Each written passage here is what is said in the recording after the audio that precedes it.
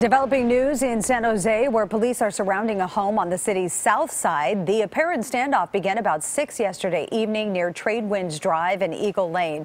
The SJPD says it is not releasing details at this point because that could jeopardize the integrity of the ongoing investigation. It's not clear whether the incident has any connection with an explosive device found this week in the parking lot of nearby Oak Grove High School. Just in the past hour, Oak Grove High School issued a press release saying there will be classes today. Last night, evening activities were suspended because of a shelter in place in the neighborhood. That shelter in place has been lifted.